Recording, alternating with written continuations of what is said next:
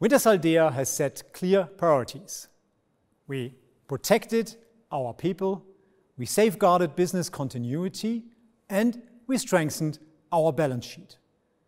When the crisis was emerging, we already have taken decisive action, reducing our expenditures.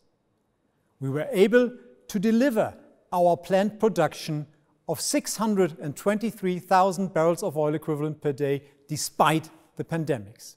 And we delivered a positive free cash flow of 159 million euros.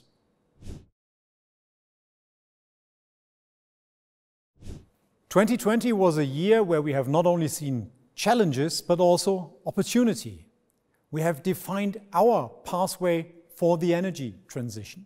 We have set ourselves clear targets.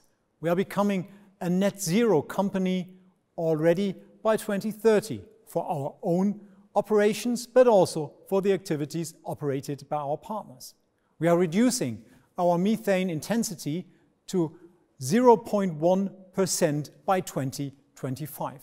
And we invest in new technologies like CCS and hydrogen to become fit for the future.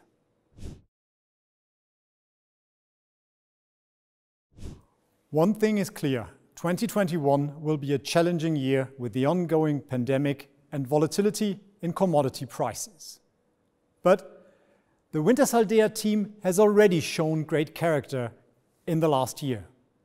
Therefore, we will be successful because we don't do business as usual. We don't do fair weather management.